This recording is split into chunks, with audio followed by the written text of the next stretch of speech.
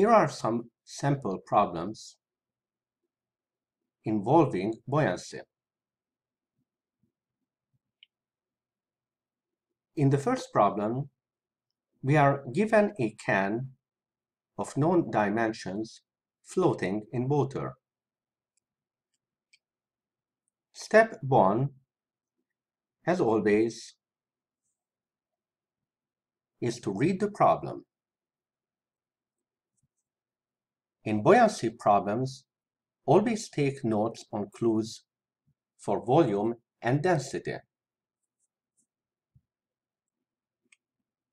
Make sure to note what is being asked for.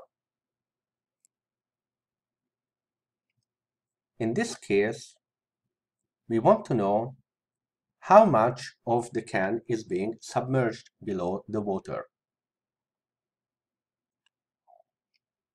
Set up the free body diagram. Set up the coordinate system. Remember, for floating objects, the force differential due to pressure is abbreviated as FB, the force of buoyancy. Insert expressions for the forces. For buoyancy, remember that the relevant quantities are the density of the liquid and the volume displaced by the object in that liquid. Apply Newton's second law.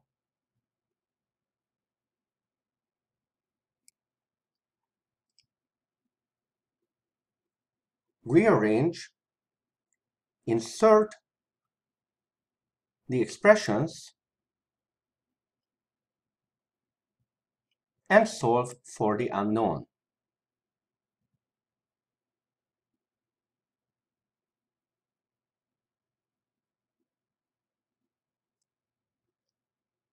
As always, check that the units properly cancel.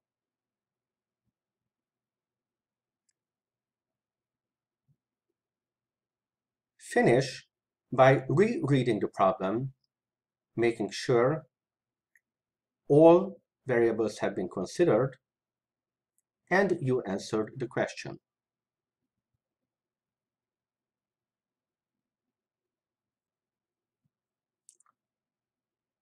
In the second example, we have a ball completely submerged, rising to the surface with known acceleration. Start by reading the problem, taking note of density and volume considerations. Take note of what is being asked for. In this case, it is the density of the liquid that is unknown. Set up the free body diagram. Set up the coordinate system in the direction of acceleration. Set up expressions for the forces.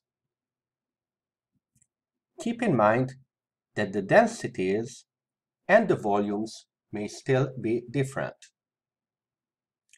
Note that the mass of the object can be expressed as the product of its density and its volume.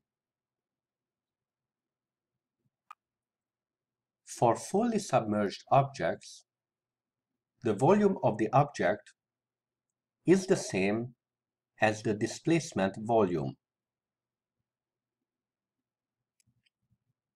Set up Newton's second law, keeping in mind that the acceleration is not zero.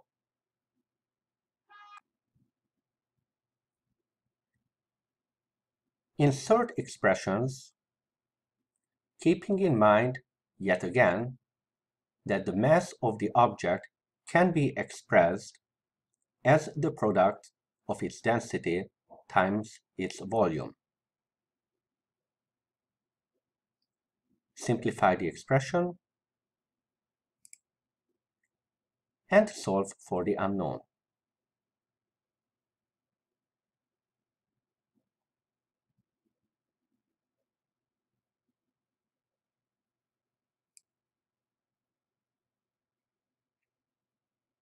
Reread the problem and check for reality.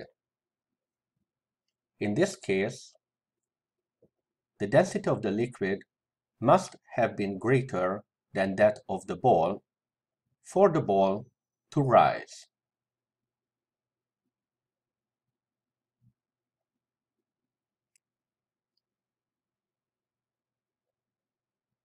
In the third example, we will take that same ball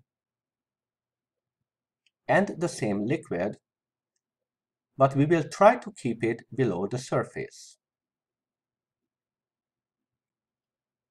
We read the problem for density and volume clues.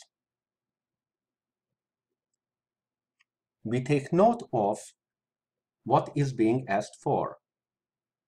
In this case, we want to know how much force is needed to keep the ball below the surface. We draw the free body diagram.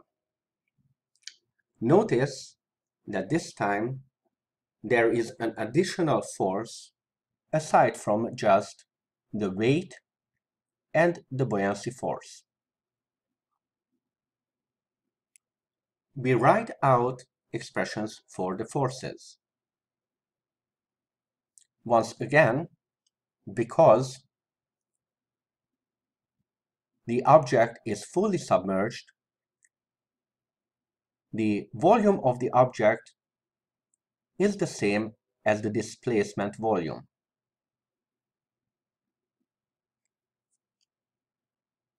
We apply Newton's second law,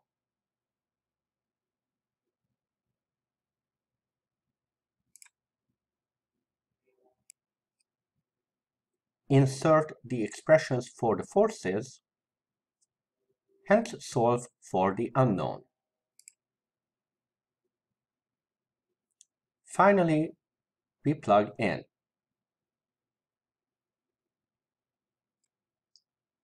As always, don't forget to reread the problem at the end.